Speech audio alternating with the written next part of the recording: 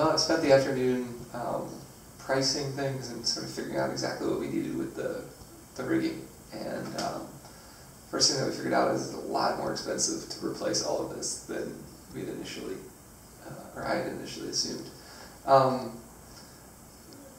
You know, I saw people online who were saying that they replaced all their wire and, you know, all the rigging for like $1,500 or something like that. What I now realize is that they must have been talking solely about the wire itself, not all the hardware that went along with it.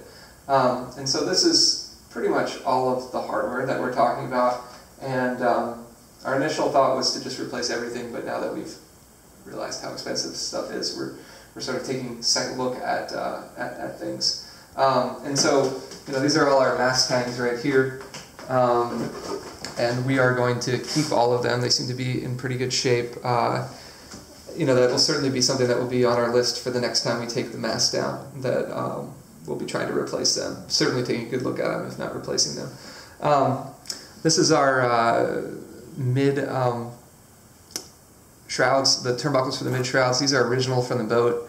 We're not going to replace these because we're just going to get rid of them and instead put in running backstays in that same location. Well, we're going to have to put a deadeye at the, you know, farther back near the cockpit for when we're actually using the running backs, but otherwise we can get rid of those.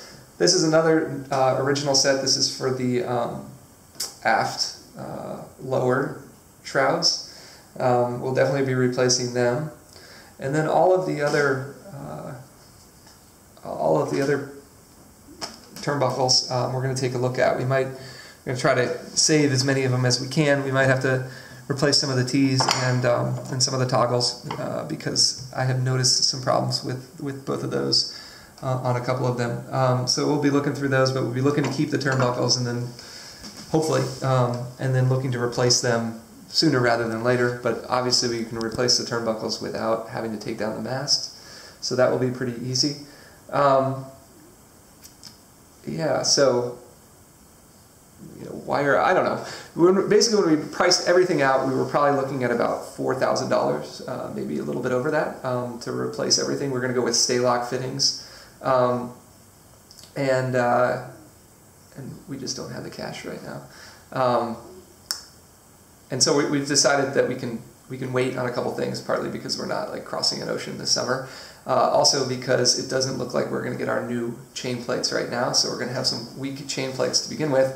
I guess that's not necessarily an argument for sort of weak rigging altogether or questionable rigging altogether, but we think we can get by through the season without a problem, just sort of coastal cruising and hopping offshore a couple times. This is not the decision that either of us wanted to make, but it certainly saves us some cash in the meantime, and then we can plan to replace all of these, you know, all the rest of it in the near term. So that's where we're at. I'm going to hopefully make the order, I don't know, tomorrow, and yeah.